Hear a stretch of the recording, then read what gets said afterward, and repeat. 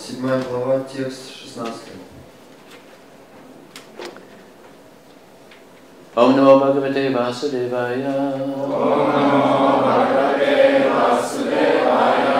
Om Namo Bhagavate Vasudevaya. Om Namo Bhagavate Vasudevaya. Om Namo Bhagavate Vasudevaya. Om Namo Bhagavate Vasudevaya.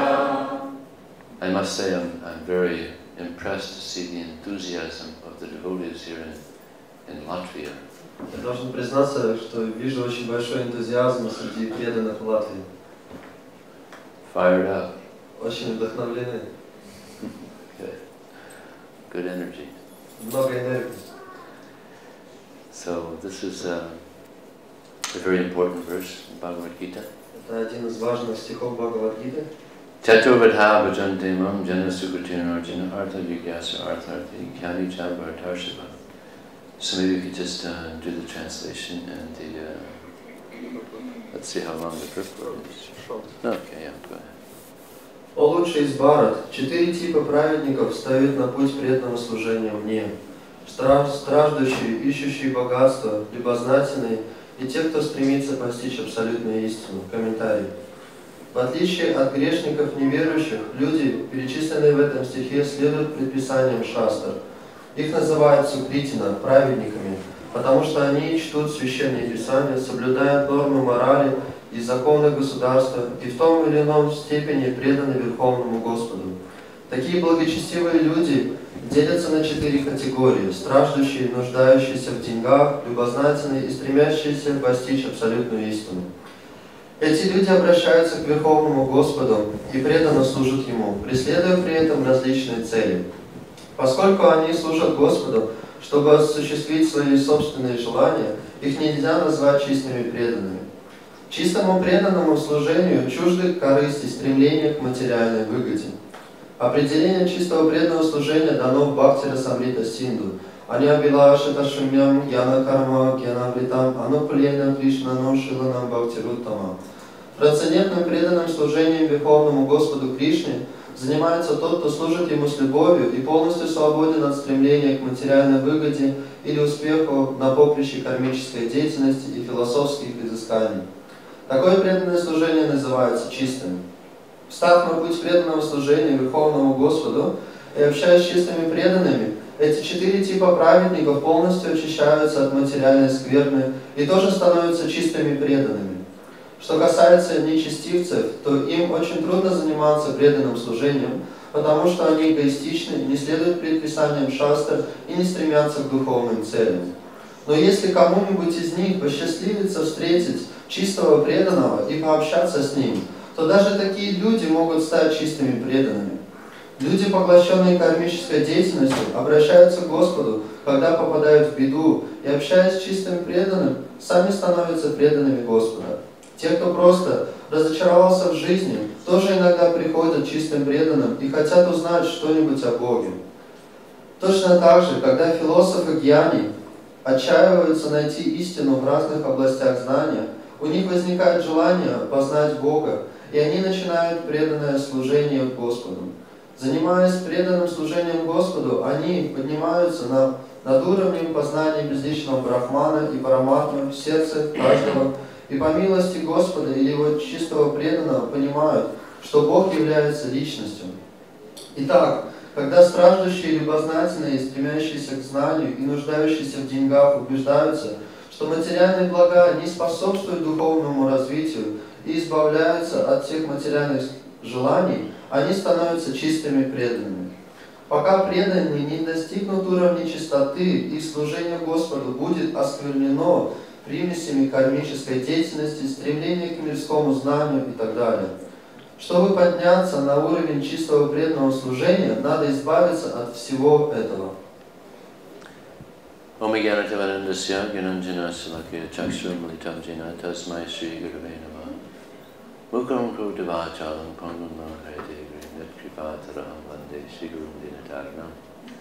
Vanchakapatibhyascha kripasinudhyavacha patitanam bhavanebhyo vaishnavebhyo namo.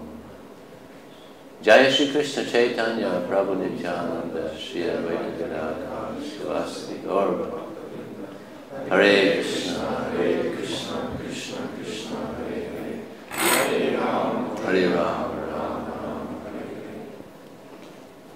Hare. So Krishna here is saying that there's 4 types of people who devote themselves to him. Здесь Кришна говорит, что есть 4 типа людей, которые обращаются к нему. And these are pious souls. И это благочестивые души. But these persons are all approaching Krishna with some selfish motive. Но эти личности, они обращаются к Кришне с какими-то мотивациями корыстными. Which is the beginning of one's relationship with God. Которые начинаются, вот эти мотивации, устанавливают хоть какие-то отношения с Богом. So the first thing Krishna mentions here is the distressed. И первый, кого он называет здесь Кришна, это страждущие. Many people approach God because they're distressed. Многие люди обращаются к Богу из-за того, что они находятся в страданиях. Just like when our Hare Krishna movement began in 1966, many people were searching about what is the goal of life.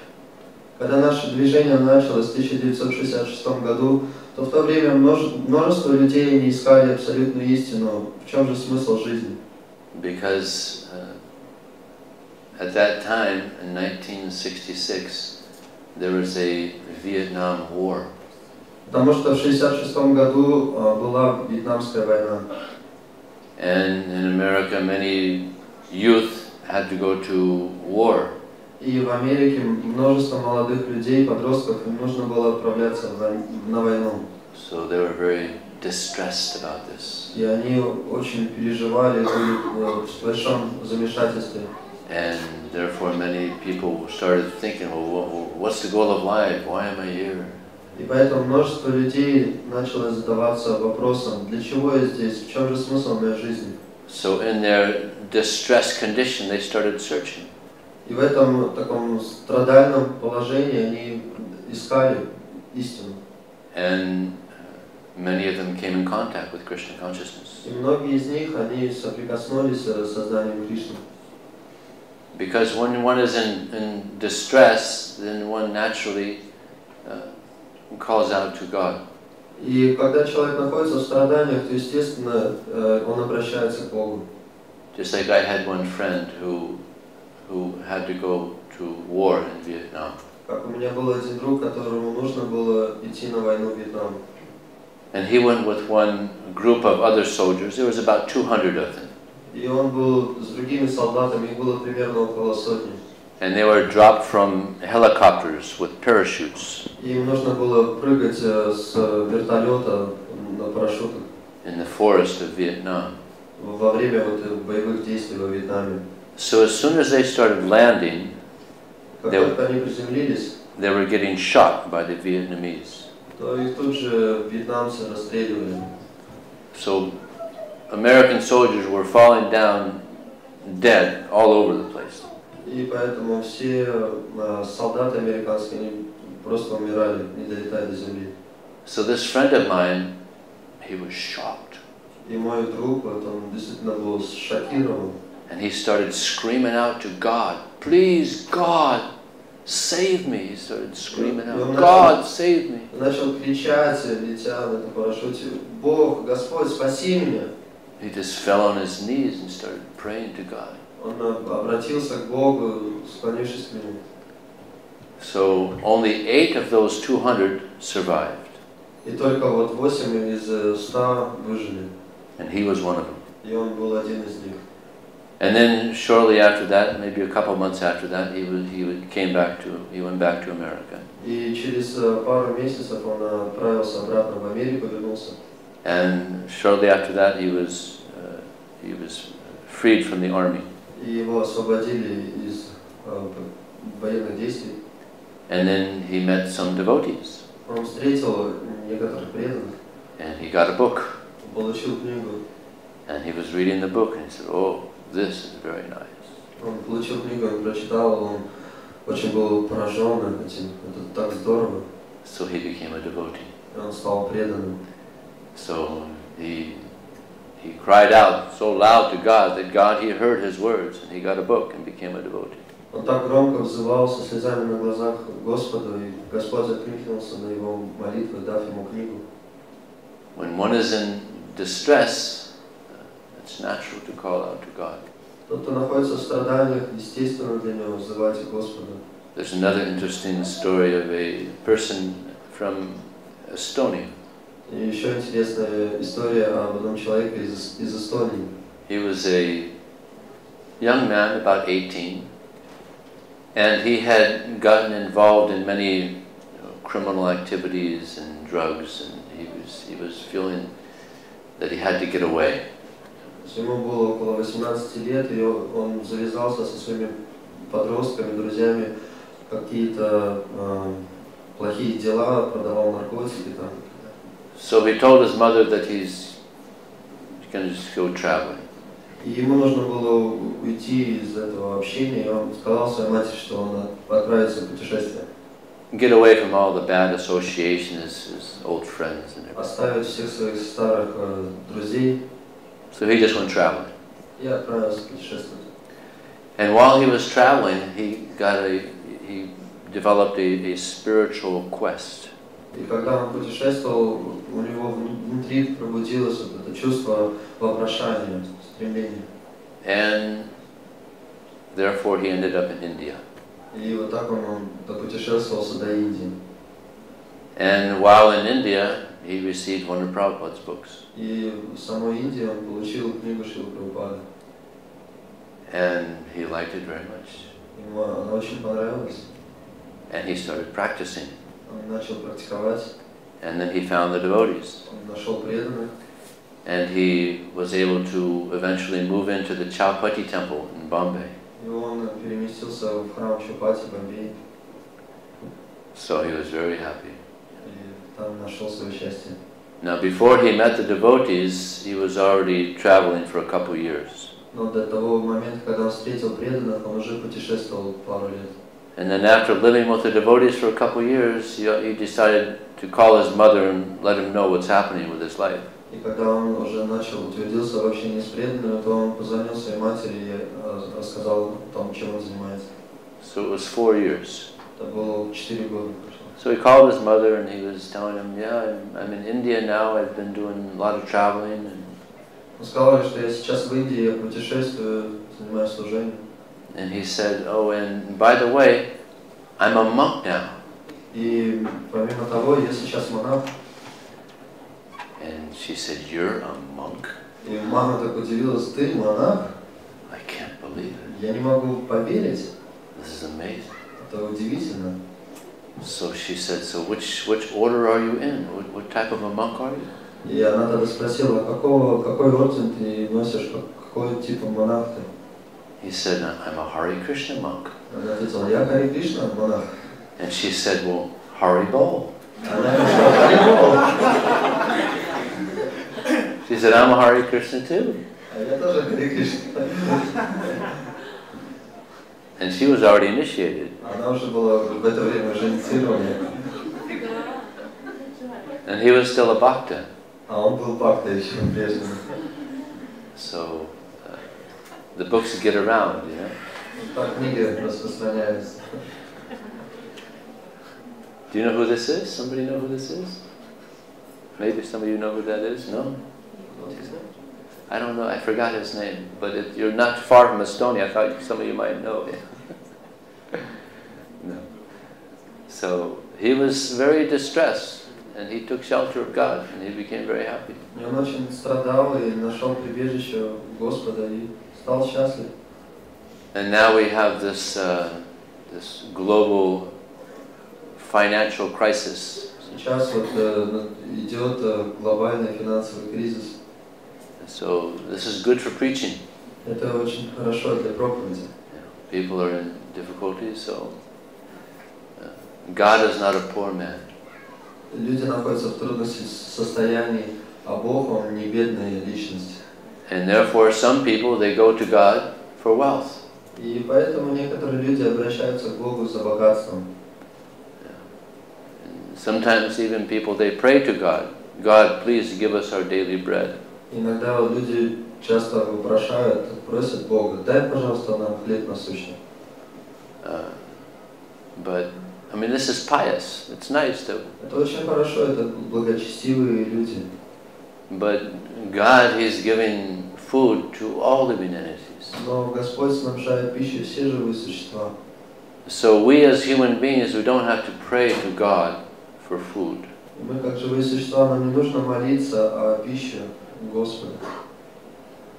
But what we should pray to God, as is mentioned here, is that we should pray for unmotivated, uninterrupted service. И как здесь говорится в этом стихе, что мы должны обращаться, молиться к Богу о преданном служении свободных от корыстных желаний.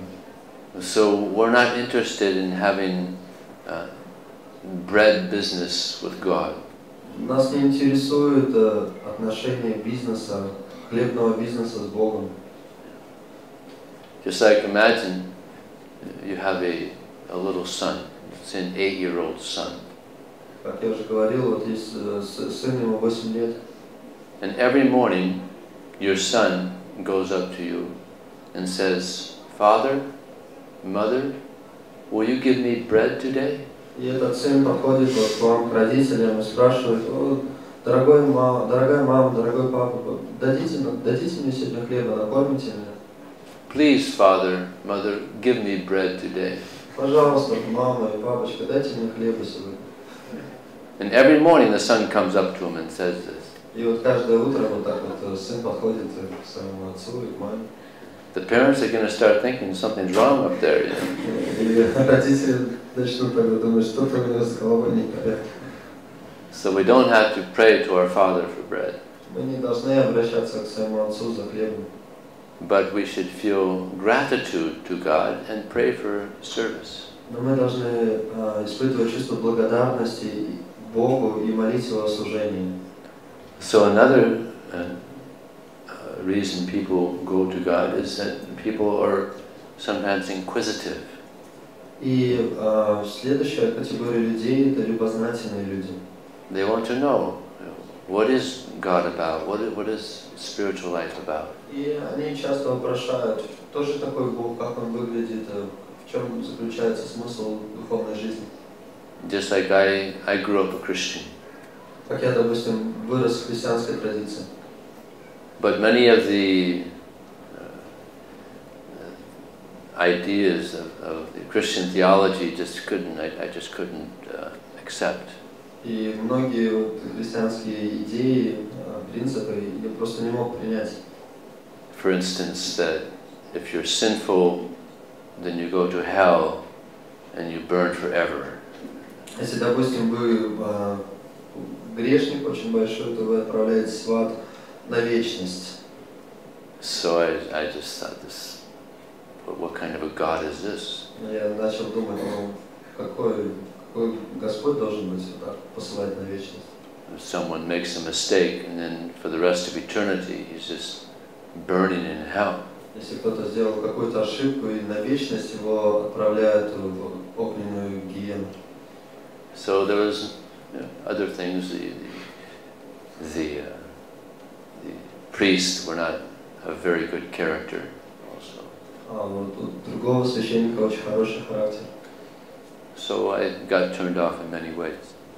И я вот много раз общаюсь с такими людьми, очень обжегся. So I became an atheist. Я стал атеистом из-за этого.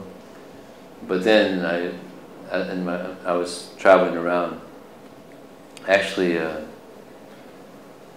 should I tell you the whole story? You want to hear how I came? Хотите услышать, как я вообще пришел в сознание Кришны? It's a little interesting. Интересная история. I was growing up in Southern California. Я родился в Южной Калифорнии.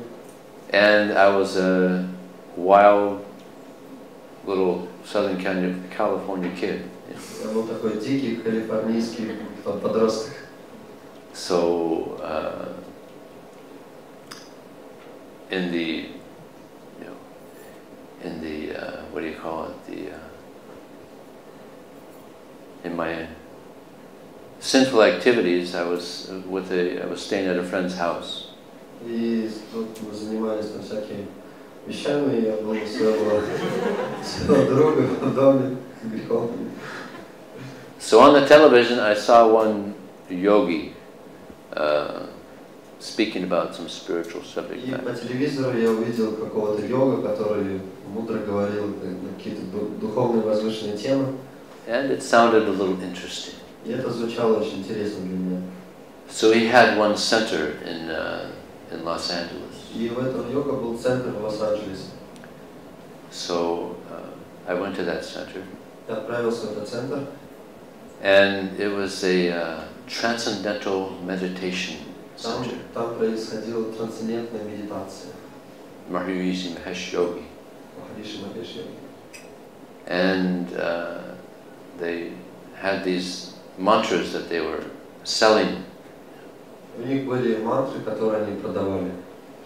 So this mantra, it costs $120.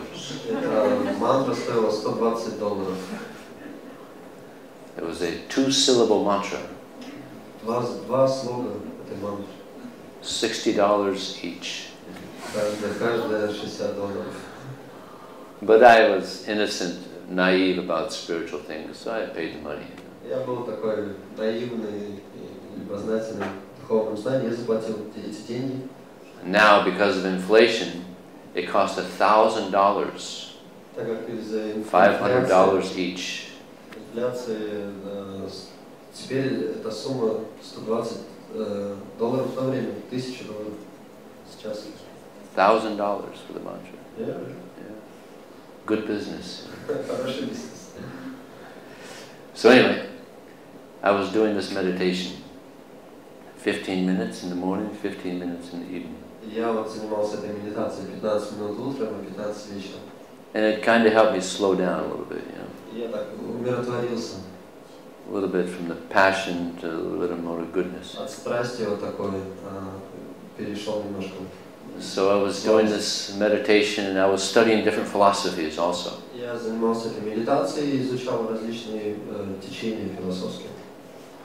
So I got this one book by Baba Ramdas, И я получил одну книгу Баба Рамдаса, who was a famous American guru in the States. который был в то время известным американским гуру. And then I decided I should get away from all my friends there and just get away. That way I could concentrate more on my spiritual life. Я подумал, что я должен уйти от всех своих друзей, знакомых, чтобы уединиться и погрузиться в духовную жизнь. So I left home. Я оставил дом, I went traveling. отправился в путешествие. So I was reading this book, and in this book, Baba Ramdas, he says, as one advances in spiritual life, one becomes detached from material things, friends, family, material life in general. И Баба Рам, он писал в этой книге, что как только человек начинает прогрессировать в духовной жизни, он отрекается от всех своих близких, семьи, общества. So I thought, okay, this sounds good. О, это звучит интересно. So a couple days later, after reading that, all my things were stolen. И после того, как я это прочитал, все мои вещи были украдены у меня. So I thought, okay, this is good. О, я подумал, о, это классно. I couldn't give it up on my own, so God has taken it from me. То есть я сам не мог от этих вещей отречься, и Господь меня сам забрал. So now I felt like I was really going on a spiritual journey. Я вот чувствовал, что я иду по духовному течению, путешествию. So I decided that I would fly to the Bahamas. It's some islands on the east coast of America, southeast coast of America. Я решил, что я полечу на Богемские острова, на восточные. Bahamas? Богемские острова. So I thought I'll just go down to the islands there and do my spiritual life and just, live a nice spiritual life. Я думал, что там буду заниматься духовной жизнью, оставлю все свое материальное. So I flew there. Я перелетел туда. And I was very disappointed. Я был очень разочарован.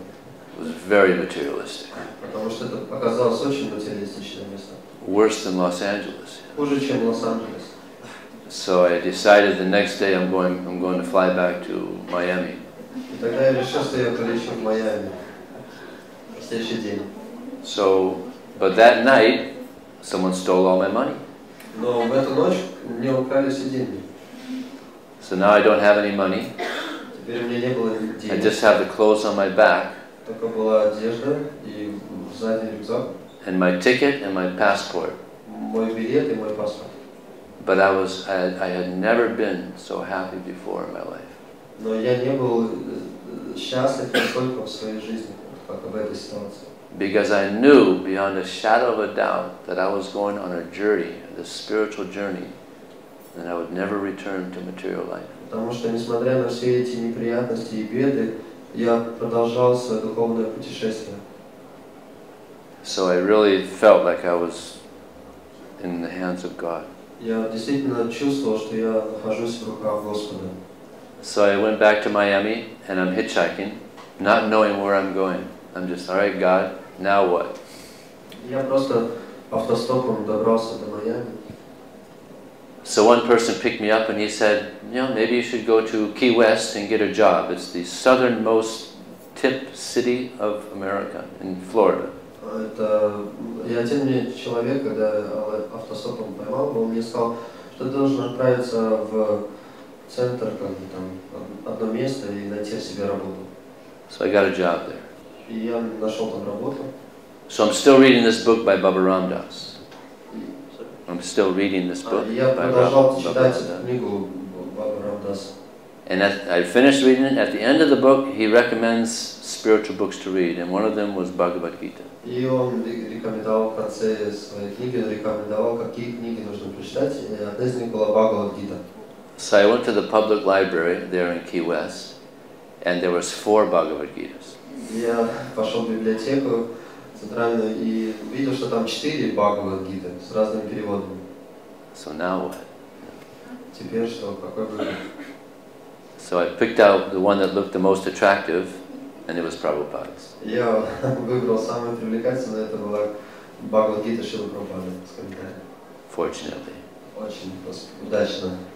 So I took it home, and I read it in 5 days. Я взял ее домой и прочитал за 5 дней. And while I'm reading, I'm thinking, this is it. This is the end of my journey. И когда я читал, я чувствовал это вот конец моего путешествия. There's no truth higher than this. Нету более истины выше, чем это. So from reading the Bhagavad Gita, I started following the 4 regular principles, and I was chanting all day long. И прочитав Бхагавад Гиту, я начал с того времени следовать 4 регулирующим принципам и повторял фактически весь день мантру. So after chanting Hare Krishna for 3 days, I walked out of my workplace, and there was devotees right there, just maybe 100 meters from the door of my workplace. They were having Harinam. И через несколько дней я отправился к тому месту, где я работал, и через дорогу преданные они проводили Харинам. So I walked over to them and I said, "Hey, that's the same mantra I chanted. Where did you get it?" И я подошел к ним и спросил: "О, вы поете ту мантру, которую я тоже повторяю. Где вы ее получили?" And they said, "Oh, you chant Hare Krishna." И они сказали: "О, ты поешь Харе Кришна, повторяешь?" I said, "Yeah, all day long." Да, весь день на протяжении всего дня. So they preached to me for a couple hours. Они проповедовали мне пару часов. And then I moved in with them that night. И я тогда в эту ночь присоединился. Oh, I forgot to tell you, when I left Los Angeles looking for like a paradise where I could just, do my meditation and do my spiritual life. Paradise, you understand? Anybody here know the word paradise? I was looking for like a paradise, just a nice place where I could do my spiritual life. После Лос-Анджелеса я хотел отправиться в такое райское место, где меня никто бы не тревожил. So I was thinking it was in the Bahamas, but it wasn't there. Я думал, что это на Багамах, но этого там не оказалось. So now I'm living in the kind of like a preaching center in Key West, Florida. И тогда я жил в небольшом проповедническом центре на Кей-Вест, на западе. It was just a few devotees trying to keep something together. Там несколько преданных, они заботились о церкви. So then they told me about the temple, the main temple in Miami. И тогда они мне рассказали о самом главном храме в Майами. So they told me to go to Miami and I could get trained up. И они посоветовали мне отправиться в Майами и обучиться. And when I went to Miami, I was amazed. It was so beautiful. И когда я отправился в Майами, там был великолепный, шикарный храм, так было все красиво. There was about 6 hectares. You go by hectares here or acres? Yes, Hectares. Hectares. So it was about 6 hectares. Там было около 6 гектаров земли. And 5 of those hectares was just flowers growing. И 5 гектаров было засеяно цветами. Because we were sending flowers to all the temples for their deity worship in America. Потому что в то время они посылали цветы во все храмы Америки. And they had 80 mango trees. У них было 80 деревьев манго. So we had mango pie, mango juice, mango nectar, mango cake. We had mango coming out our ears. You know? У нас было все манговый сок, манговый пюре, манговый пирог, коктейль, манговый Chutney, чатни. everything. То есть манго лезло из ушей. And there was banana trees and just all kinds of fruit trees. It was a paradise. То есть это было подобно вот такому раю. Были банановые деревья, все было. There were swans and peacocks and ducks. Just very beautiful. Лебеди, были павлины, различные птицы. So Krishna fulfilled my desire. Кришна таким образом исполнил мое желание. So my first service was picking flowers. Мое первое служение заключалось в том, что я собирал цветы. And washing Krishna's pots. И мыл их для Кришны. And then Кастрюли, да. And then 2 months later, they asked me if I would like to distribute Prabhupada's books. И через несколько месяцев они спрашивали меня, смог бы я пойти распространять книги. So I thought, well, the books is what brought me to Krishna consciousness, so it would probably be a good thing to do. И книги же говорят о сознании Кришны, это очень здорово, если это сделать. So that's been my service now for 31 years. И это вот мое служение уже на протяжении 31 года. And I can say it's a very nice service. Я могу сказать, что это замечательное служение. Because it actually has helped, these books actually help so many people come out of their distress. Потому что эти книги, они помогают стольким людям выйти из страданий. There was one devotee, he was distributing books office to office. Был один преданный, который распространял книги от офиса к офису. And he went to one office and there was a business meeting going on. И он подошел к одному офису, и там было собрание бизнесменов. There was about 10 businessmen there. Там было около 10. So the devotee, he saw that there was a meeting go on, so he said, oh, sorry, excused himself, he was going to walk out. Он зашел, он увидел, что там было собрание, он извинился и вышел. So the chairman said, no, please come back. И человек сказал, нет, заходи сюда. He saw that he had Bhagavad Gitas. Он увидел, что у него были в руках Bhagavad Gita. So he told them, please, give each of my colleagues here, give them a Bhagavad Gita and I'll pay for it. Он сказал, что дай всем моим сотрудникам по Bhagavad Gita, а я заплачу за них. So he was very happy. Бедный был очень счастлив. So it happened to be the end of the meeting. Это уже как раз произошло к концу собрания. And the devotee decided to wait. И преданный... To wait so that he could speak to the chairman. И тогда преданный решил, что он подождет, когда собрание закончится, чтобы поговорить с шефом. So he asked the chairman, excuse me, why are you so enthusiastic that all your friends get the Bhagavad Gita? И он спросил тогда этого главного шефа, почему настолько энтузиастично, что оплатили все Bhagavad Gita. He said, well, I'll tell you something interesting that happened to me in my life. И тогда он сказал, я расскажу тебе кое-что очень интересное, что произошло в моей жизни. He said, I have a wife and 2 children. У меня есть жена и 2 детей. And my wife was giving me many, many, many problems. И моя жена мне принесла в жизни очень много проблем. And we couldn't work it out. И мы не смогли сработаться. And then my children started giving me problems. И потом дети начали мне причинять проблемы. They were on her side. Они были на ее стороне, матери. So I didn't know what to do. И я не знал, что мне делать. So I started drinking. Я начал выпивать. And eventually I became an alcoholic. И через какое-то время я превратился в алкоголика. And eventually my life just became just miserable. И моя жизнь, она стала настолько в страданиях и ужасном существовании. So I decided better just commit suicide. И тогда я решил, лучше тогда я просто покончу сам с собой. So I was in my room getting ready to take poison. Я был в своей комнате и уже вот-вот готов был выпить яд. But then I just happened to look up, and in my bookcase there was a Bhagavad Gita. Тогда я посмотрел и увидел, что на шкафчике лежала Bhagavad Gita. So I thought, maybe there's something there. И я тогда подумал, может быть, что-то там, надо посмотреть. So I brought it down. Я взял ее. And I read the first paragraph. И я прочитал первый параграф. And as soon as I read the first paragraph, I felt so much relief. И как только я прочитал просто первый параграф, то я почувствовал такое сильное облегчение. And I kept reading it. И я продолжал читать. I read the whole Bhagavad Gita in 3 days. Я прочитал всю Bhagavad Gita всего за 3 дня. I was only reading Bhagavad Gita, eating a little bit, and sleeping a little bit. Я полностью погрузился в Bhagavad Gita, всего лишь чуть-чуть скушал и чуть-чуть спал.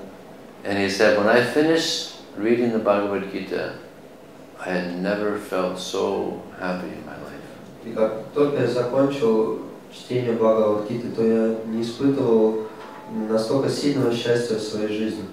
So then I went back to my family. Тогда я отправился к своей семье. And by the mercy of Krishna, all the family problems worked out.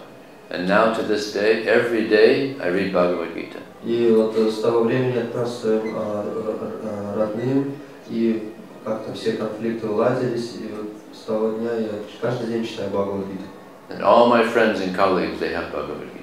И все мои соседи, все имеют Bhagavad Gita, друзья.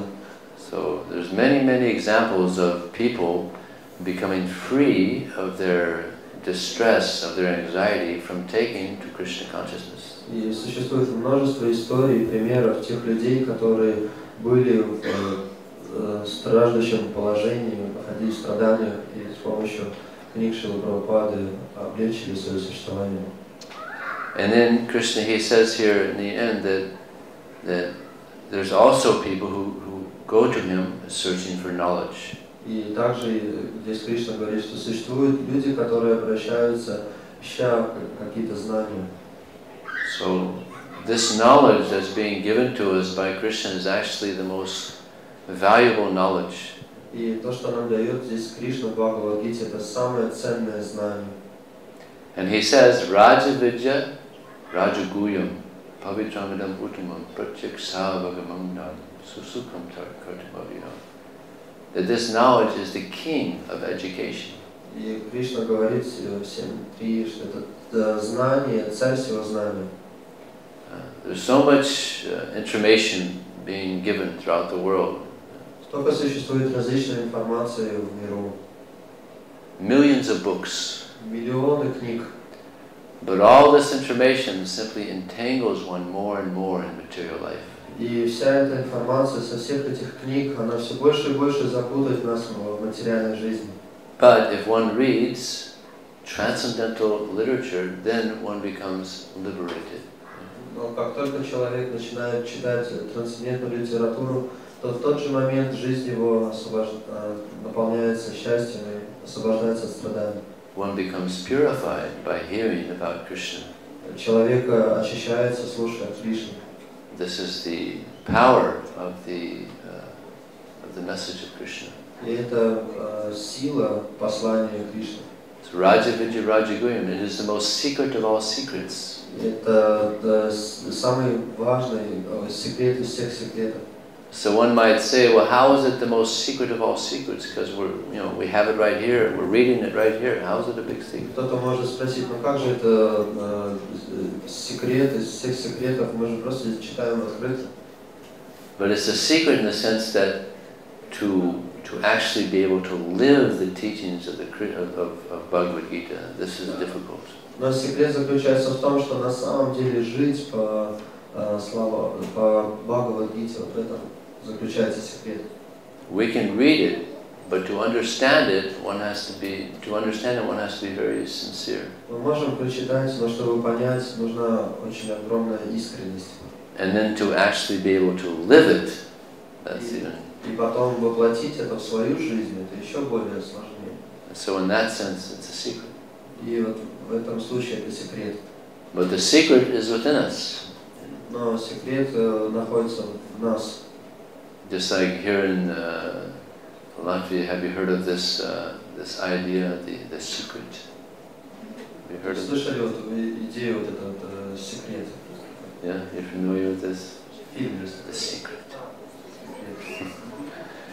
And the idea is just desire. И идея вот этой философии заключается просто желай. And the universe will reciprocate. И Вселенная она ответит на твои желания. Kind of like a new age thing, you know. Что-то наподобие новых New Age. Новых каких-то течений. But what are they praying for? Everybody is wanting material things. I want a big house, I want a big car, I want this, I want that. О чем же они просят Вселенную? Ой, я хочу большую красивую машину, дом, деньги. So it's just new age materialism. Это просто такой New Age материализм. Krishna will fulfill our desires if we want. Кришна, безусловно, исполнит все наши желания, если мы этого хотим. But we have to know what to desire. Но мы должны знать, какие из этих желаний. What is best for us? И что же лучшее для нас? So Krishna in the Bhagavad Gita, he explains what is best for us. И Кришна в Бхагавад-гите нам объясняет, что же самое лучшее для нас. The best thing for us is pure devotional service. Самое лучшее для нас это чистое преданное служение Господу. Because this will satisfy the soul. Потому что это служение, оно удовлетворит душу. Prabhupada gives the example if you take a fish out of water and you give the fish, a nice big home and you give it money and you give it good food, how the fish will never be satisfied.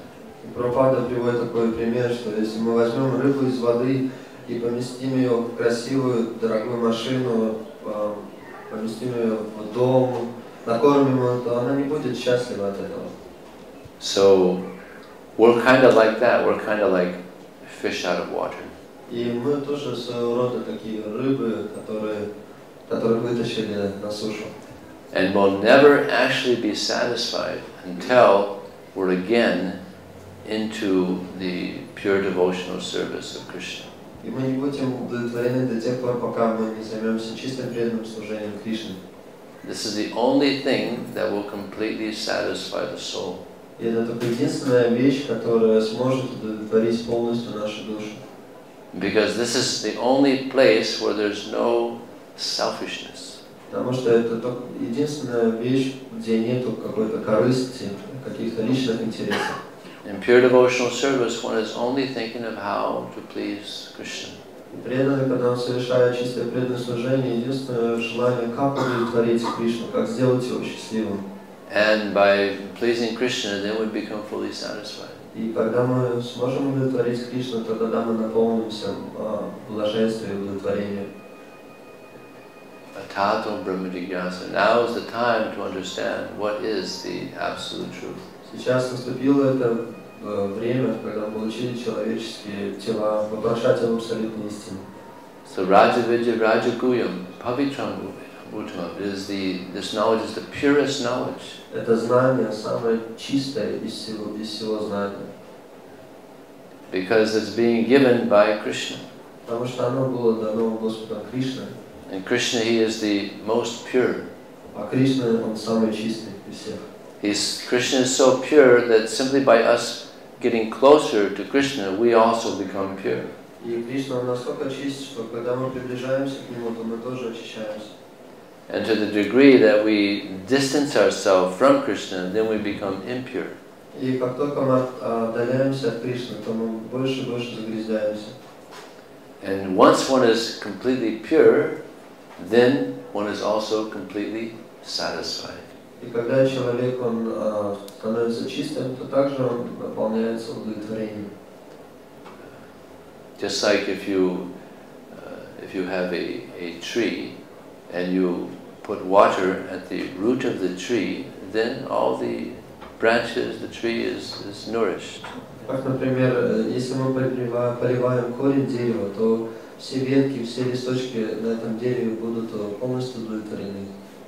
The tree will not be nourished if you put the water on the leaf.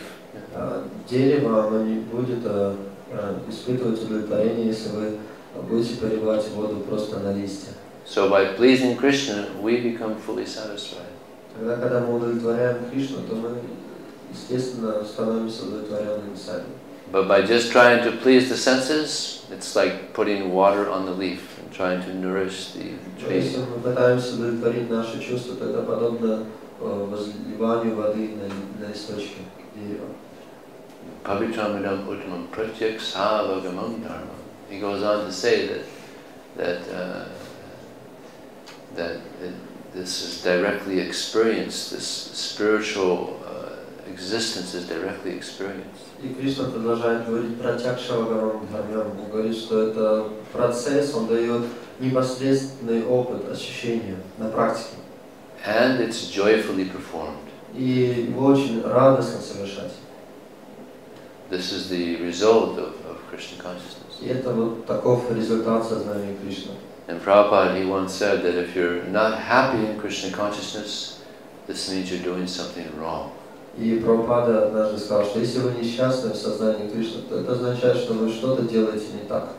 This is just a side effect of Krishna consciousness, is that one is happy. Это вот естественная сторона сознания Кришны, что человек испытывает счастье, блаженство. Prabhupada said, I've gone to turn the hippies into happies. Прабхупада часто говорил, что я превратил из хиппи в счастливчиков. Ну, это переросло. Хиппи и хэппи. So, this is Krishna consciousness. Вот таково сознание Кришны. So, is there any questions or comments? Существуют ли какие-то вопросы, комментарии? Yes. Devotional service to Krishna is difficult to attain, at least compared to liberation.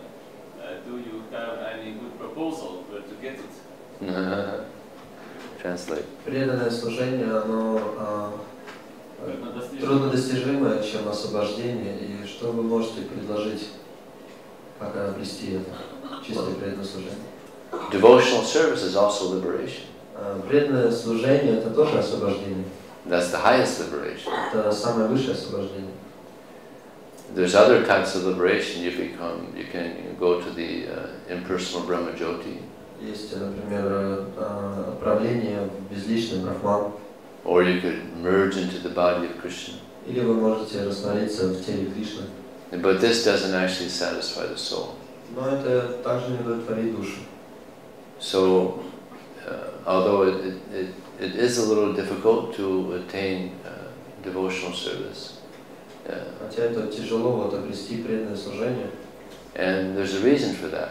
И есть одна причина для этого. If you attain something very easily, then you also give it up easily. Если, допустим, вы что-то очень легко получили, то также очень с легкостью можно отказаться от этого. But if you attain something with great difficulty, then you'll never want to give that up. Но если вы обрели что-то ценное благодаря огромным усилиям, то вы никогда не хотите оставить это. Prabhupada said it's easy for those who are not complicated. Прабхупада часто говорил, что это легко для простых. And difficult for those who are too complex. И очень сложно для таких очень сложных людей. So it doesn't have to be difficult. Поэтому это не должно быть трудным. Prabhupada said it's just It's just a matter of sincerity. If we're sincere, then it's not difficult. И Прабхупада часто говорил, что вопрос заключается в нашей искренности. Если мы искренны, Кришна ответит нам. And to be sincere means simply to follow the instructions that are given to us. И быть искренним — это просто следовать наставлениям, которые даны нам. The process in this age is made so easy. Процесс в этот век, он сделан настолько простым. Kalar doshnid he rajan asti eko mahodya kirtanadi This age of Kali is filled with many faults. Век Кали, он наполнен различными недостатками. Wherever you look, there's so many faults. Куда бы вы ни посмотрели, вы видите столько отклонений, беспокойств, недостатков. But the one good quality Но всего лишь существует одно хорошее качество. Of this age is that simply by chanting Hare Krishna, one can become completely purified. Это качество заключается в том, что просто благодаря повторению Харе Кришна вы сможете полностью очиститься от всего неблагоприятного. And qualify oneself to go back to the kingdom of И God. подготовить себя к возвращению домой в Царство Господа. So we have so much information here. У нас столько информации. Just like there's one joke. Как существует одна шутка. You want to hear a transcendental joke? Хотите слышать трансцендентную шутку? There was one man. He went to a Catholic church. Был один мужчина, который отправился в католический церковь. And in the lobby there was a phone, a golden phone. И он увидел там, где отпускают грехи, он видел золотой телефон. And there's a sign that says $5,000, call God. И там была надпись $5000 заплати и позвони Богу. And the person said, "Whoa, very expensive." И тогда человек посмотрел и подумал, это слишком дорого. So then he was checking out different religions. So he went to a Baptist church. И он путешествовал по разным религиям, отправился к баптистам. Same thing. He goes into the lobby, signed $5,000, call God. Увидел табличку, там было написано $5000, позвони Господу. So then he goes into a mosque, Islam mosque. И потом он отправился в исламскую мечеть. And he goes into the lobby again, same thing. Call God, $5,000. И он зашел туда в молитвенное место и видел там опять эту табличку $5000, позвони Богу. And then he went into a Jewish synagogue, and he goes into the lobby, same thing. $5,000, call God. Потом зашел в синагогу и увидел, что такая же табличка, позвони Богу, $5000. Then he's traveling around and he ends up in India. И потом он отправился в Индию, путешествовал. And he goes into the temple and there's a sign there that says, call God, 10 rupees. Когда он увидел надпись такую, позвони Богу за 10 рублей. So the man thinks, wow, it's so cheap here. He goes up to the Brahmin and says, why is it so cheap here? Over there, remember, it's so expensive everywhere else. Этот человек подошел, сказал, обратился к одному браману, почему у вас так дешево, везде так дорого? He said, here it's a local call. И тогда он сказал, это местный звонок. God appeared in India. Господь явился в Индии. So much information of God. Столько информации о Боге. We have the Srimad Bhagavatam. У нас есть Шримад Бхагаватам. 18 volumes, so much information about God. 18 томов, столько информации о Боге. The activities of God. Деятельность Бога. The beauty of God. Красота. Just like, and then we have the Chaitanya Charitamrita. У нас есть также читание Чаритамрита. So many other books are coming out. Также новые книги издаются, переводятся. You look at the other religions, what do they have? In the Bible? In the Christian religion, they have the Bible. И если посмотрите другие религии, у христиан есть Библия. They're very limited information. Очень достаточно мало. In Islam, they have the Quran. В исламе есть Коран. Very limited. Ну, немножко информации. We have so much information that helps us develop our attraction to Krishna. И у нас столько существует информации, чтобы развить отношения с Богом. But you have this Srimad Bhagavatam translated up to 10th canto. Oh. Most of people here read Russian. Oh, very nice. See, so much information is here that helps us. Переведено на русском языке 10-я песня Шримад Бхагавата. Столько замечательной информации о Кришне. So we have the holy name, we have the transcendental literatures, the association of devotees. So many ways we could advance and actually become liberated. У нас есть святое имя, общение с преданными. Существует столько путей прогресса в духовной жизни. Any other question? Еще какие-то вопросы, комментарии? Yes. Стих из Bhagavad Gita, где Кришна просит все посвящать все плоды деятельности и так далее ему. И вот там он тоже перечисляет, что если какую бы аскезу ты не совершал, делай подношение мне. И вот само это понимание, как аскезу можно посвятить Кришне. То есть я могу только представить, что когда мы просим Кришну, чтобы плоды нашей аскезы дали нам больше, больше оставаться на этом пути, преданного служения. Это правильное понимание или нет? Или надо именно саму аскезу, как процесс же Кришны? Это не было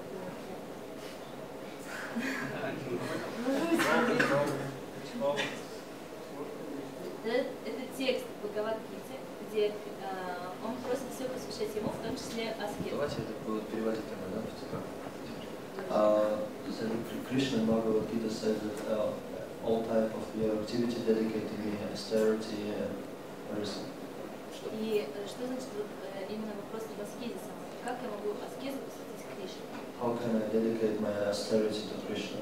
Это имеется в виду, что я должна просто его молить, чтобы это плоды этой аскезы that I should pray him for fruits of activities of mine. Дали мне силу просто действовать дальше на пути преданного служения, или я должна саму аскезу? That they will give me power to continue my austerity. Или я должна просто ему сам процесс посвящать? Or I should just dedicate my activities, my process of austerity to him. Well, if you do an austerity, generally you get some result. Когда вы совершаете какую-либо аскезу, вы получаете результаты. So you offer that result to Krishna. И тогда вы предлагаете этот результат Кришне. Yad karoshi yadasnasi yad jahosi didasya. He says that whatever you do, all that you eat, all that you offer and give away, as well as austerities you perform, they should be done as an offering unto me. You know the verse? А что бы вы ни делали, через какие аскезы совершали, покаяние, все это отдавайте мне, предлагайте мне. So everything that we do should be an offering to Krishna. И все, что бы мы ни делали, мы должны предлагать Кришне. And if you think about it, actually this body, it belongs to Krishna. Если мы подумаем хорошенько, то мы поймем, что это тело принадлежит Кришне. It's not our body. Это не наше тело. So whatever is done, it should be done as an offering to Krishna. И все, что мы не делали, мы должны сделать это как жертву и отдачу Господу Кришне. It's His body. All these bodies are Krishna's bodies. Все тела, наше тело принадлежит Кришне. They're not meant to be utilized for our own sense И gratification, они не должны быть предназначены для собственного чувственного наслаждения, but for pleasing Krishna. но для удовлетворения Кришны. Sarvapadi Vinirabhutvam, the devotional service means to engage our senses in the service of the master of the senses. И говорится Сарвападхи Винирмуктам, что наши чувства должны быть задействованы в служении хозяина этих чувств. And the two side effects of this is that one becomes free of all material designations. И два аспекта. Один из них это то, что человек отрекается от всех отождествлений. So these material designations, this is the false ego. И все эти отождествления себя с материей это ложное эго. The false ego means we're thinking that we're American or Latvian or men or women. This is all false ego. И ложное эго заставляет нас думать, мы американцы, русские, латыши. But there's a real ego. Но есть существует истинное эго. And that real ego is that we're part of Krishna. И истинное эго это то, что мы являемся частицами Кришны. Ego means one's conception of one's identity. Эго означает концепция отождествления себя с этим. So our real identity is that we're part of Krishna. И наше настоящее отождествление себя, то, что мы являемся частичками Кришны. We're servants of Krishna. И мы совершаем служение Кришне. And when we fully realize this, we'll be fully satisfied. И когда мы полностью осознаем это, мы полностью удовлетворимся, будем счастливы. In the Gita, Krishna, he says that when the self-realized devotee, when he's walking or talking or running, he knows he's not doing anything at all. Как самореализованная личность, она может ходить, говорить, отдыхать. It's just these senses interacting with the objects. Но она вне этих действий, она просто понимает, что чувства соприкасаются. So we're meant to utilize this body fully in the service of Krishna. Это чувство просто взаимодействует, и поэтому нам нужно занять полностью в служении Кришне наше тело. Not easy, Это не так легко, but possible. но возможно. Practice makes perfect. Практикуя, человек становится совершенным. They have that saying here also. All the cultures. So the more we practice, the more it becomes easier. Чем больше мы практикуем, тем более легче становится процесс. So this path of spiritual life, it's a royal path. Этот путь, говорится, идти как по лезвию бритвы. Очень опасно, с одной стороны. We're on the path to go back to the spiritual world. Мы находимся на этом пути обратно к Богу.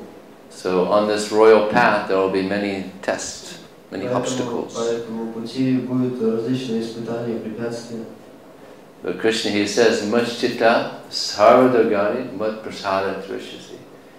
He says, if you become conscious of me, you'll cross over all the obstacles on your path to pure devotional service. Кришна говорит, если ты станешь осознающим меня, то ты сможешь преодолеть все препятствия, все преграды на этом пути.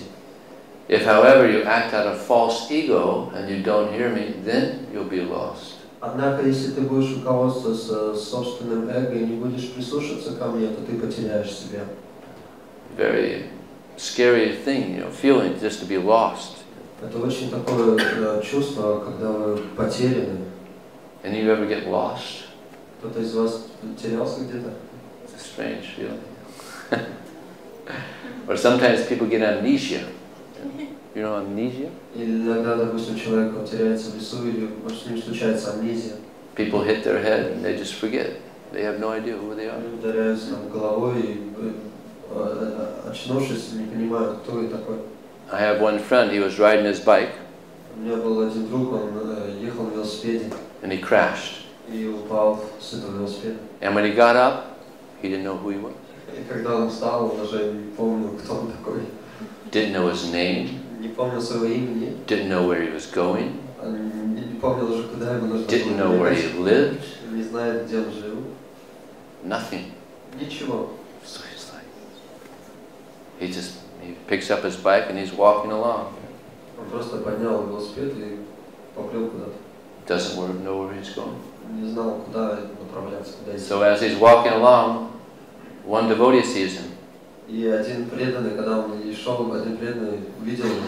So the devotee starts talking to him. И преданный начал говорить с ним. So the devotee asks him, so what kind of work do you do? И он тогда он спросил, а какой работой ты, где ты работаешь? He said, I don't know. Я не знаю. I don't even know my name. Я даже не знаю своего имени. I hit my head, I don't know anything. Я упал, ударился головой и ничего не помню. So the devotee said, I'll tell you who you are. И тогда преданный сказал, я скажу, кто ты. You're Krishna Das, you're the eternal servant of Krishna. Ты Кришна даст, ты вечный слуга Кришны. He said, well, that's something at least. Тогда он сказал, это по крайней мере что-то. So the devotee kept preaching to him. И тогда преданный продолжил проповедовать ему. And this person liked the devotee. И этот человек очень полюбил преданного. So he went and he stayed with him at his apartment. И он отправился с ним как партнер. And became a devotee. И стал преданным. And now he's been a book distributor for 5 years. И сейчас он уже распространяет книги на протяжении 5 лет. But he wanted to find out who he was materially also. То есть он пытался понять материальным образом, кто он такой. So he, the place where he crashed was near the University of Santa Barbara. И в том месте, откуда он свалился с этого велосипеда, ударился головой, было недалеко от университета. So he made a picture of himself and he put a sign under it and said, "I crashed on my bike. I have amnesia. I don't know who I am. Does anybody know who I am? Please call this number." И тогда он написал такую табличку, что у меня случилась амнезия, я упал с велосипеда, ударился головой. Если кто-то знает меня, пожалуйста, помогите мне, чтобы знать, вспомнить, кто я такой. So some people called up and said, "Yeah, I know who you are. You're this, that, you know." Тогда некоторые преданные люди подошли и сказали: я знаю тебя, ты то-то и то-то. So he found out who he was materially. И так вот он узнал, кто он материально, его свою принадлежность. But practically everybody in the material world, they have amnesia. Но фактически у всех в материальном мире у них случилась амнезия. They think that they're the material body. Все мы думаем, что мы являемся этими материальными телами. They've forgotten the spiritual reality. Люди забыли духовную реальность. That they're the eternal servant of Krishna. Что они являются вечными слугами Кришны.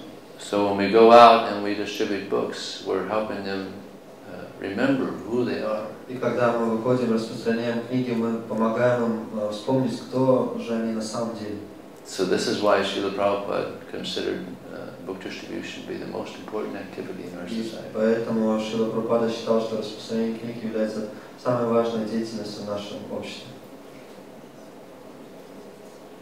Okay. Anything else? Что-то еще? Yes. За много лет распространено очень много книг, как бы отдача, как бы люди не приходят настолько много, очень мало. То есть и это нормально, и как бы. For so many years we distributed so many books, but the reality is that not so many people join to us. So how to improve this? I've heard this before. Я слышал это. You see, these books are not just books. Но видите, то, что на самом деле это не простые книги. They're deities. Это на самом деле божества. So we don't know the plan of Krishna in the form of these books. Поэтому мы не знаем план, который предначертан для эти книги для людей. A few years ago, there was one young man, about 19 years old. He wanted to know about God. И вот несколько лет назад молодой парень, 19-летний, он хотел узнать, кто такой Бог. So he went to his mother and he asked her, "I want to know about God. Can you give me any advice?" И он подошел к своей матери и спросил: я хочу знать, кто такой Бог, скажи мне, пожалуйста. And she said, "Well, have you read the Bible yet?" И она спросила: ну ты Библию прочитал? So he said, "Yeah, but I didn't get much out of it." Ну да, прочитал, но чего особо не понял. Any other suggestions? И какие-то другие предложения. And then she remembered, 20 years ago, I got this book called Krishna, the Supreme Personality of Godhead. И тогда она вспомнила, что 20 лет назад я получила одну книгу, которая называлась «Кришна, Верховная Божественная Личность». Maybe there's something there for you. Может быть, там что-то для тебя найдется. So he read that book. И тогда парень прочитал. Now he's been a devotee for 3 years. И теперь он предан ему 3 года. So that book was sitting there for 20 years. И вот представьте, что эта книга, она находилась на полке 20 лет. And then finally, it made a devotee. И вот в какой-то момент она сделала этого человека преданным. So many amazing stories. There's one person he was on a walk in a forest. Сколько удивительных историй. Один человек, он прогуливался по лесу. And he had a dog with him. У него была собака. And he's walking through the forest. Он гулял, прогуливался по лесу. And this dog, he starts sniffing on something. И тогда собака что-то унюхала. So his master goes over and says, "What are you sniffing on there?" И тогда хозяин посмотрел, что ты там нашла. So he moved away the leaves. Она начала убирать листья. And it was the science of self-realization. И там была книга «Наука самосознания». And he said, "What is this science of self-realization?" Он подумал, что же это такое? Наука самосознания. So he picked it up and he started reading it. И он взял ее и начал читать. He read the whole book sitting there. Он просто на месте прочитал всю книгу. Became a devotee. И стал преданным. first time in history that a dog became the Varma Pradarshika Guru. Первый раз в истории, что собака стала Вармана Прадакшика Гуру. And he became a big book distributor. И потом он стал последующим великим распространителем книг. And there's another similar incident. The person was in the forest. He was on a nature walk in a И forest. был также один человек, который просто гулял по красивым пейзажам природы. And you know how sometimes on these nature paths, sometimes there's these toilets with little shacks, you know, and they have a toilet, you know. Когда вы прогуливаетесь в таких ухоженных местах, то там есть соответствующие такие будки, туалеты. And this is one of the old types. You know, it had the water tank up here, and you pull it, you know, and it flushes. Старого образца, где там бачок наверху, вы нажимаете, дергаете за ниточку. So he went to the bathroom and he pulled it. Он зашел в туалет. And the whole thing just crashed. Нажал, дернул за эту веревку, и все это упало. Water just flew in everywhere. Вода разлилась везде. But there was a book in it. Но там была книга внутри. Bhagavad Gita. Bhagavad Gita. And he said, "What is this? Bhagavad? It's all completely wet, you know. It's just like, you know." Он увидел, она была полностью мокрая. But he took it with him. He let it dry out. Он пошел, высушил ее. He read it and became a devotee. Прочитал и стал преданным. So another time, a person was he was outside of one store. He was eating a watermelon outside of a store. Один человек, он был за магазином, ел. He was outside of a store eating a watermelon. То есть он кушал арбуз. Over a trash can. He was spitting the seed. Spitting the seed. Выдавал семечки, ну так. And the watermelon slipped out of his hand and fell into the trash can. И этот арбуз он упал и упал ему. Мусорник, да, мусорник. So he thought, you know, generally I don't reach back into the trash can, but that was a good watermelon, yes. Человек подумал, что обычно я так не лазю по мусоркам. So he reached in to get the watermelon. Он достал этот арбуз, но он был очень сладкий, не мог от него оторваться. And he pulled out a book. И он достал этот арбуз и также как-то ухватил книгу. Bhagavad Gita. Bhagavad Gita была. He also became a devotee. И он также стал преданным. So even people throw books away, even they still make devotees. Даже если люди просто как-то выбрасывают книги, они способны сделать людей преданными. There's one disciple of Prabhupada, Dhruva Maharaj Das. Один ученик Прабхупады, Dhruva Maharaj. He's a very senior devotee in our society. Он один из старших преданных в нашем обществе. Before he came to Krishna consciousness, he was a bum. Когда он перед тем, как он присоединился к сознанию Кришны, он был бомжом. He was going around digging trash out of you know, trash cans. Он ходил и рылся в мусорках, чтобы найти что-то для пропитания. And he also got a book that was in the trash. Нашел там одну из мощных книгу. And now he's been a devotee for 35 years. И сейчас он уже преданный 35 лет. One time a devotee said to Srila Prabhupada, "Prabhupada, sometimes the people, they throw our books in the trash." И один преданный спросил Шрилу Прабхупады, иногда простые люди выкидывают наши книги в мусорки. And Prabhupada said, "What do you expect?" А Прабхупада ответил, а что вы ожидаете? They throw their babies in the trash. Они даже выкидывают своих детей в мусорники. Anybody have any idea how many abortions there are a year in the world? No. Как вы думаете, сколько было сделано абортов? Any idea? За прошлый год.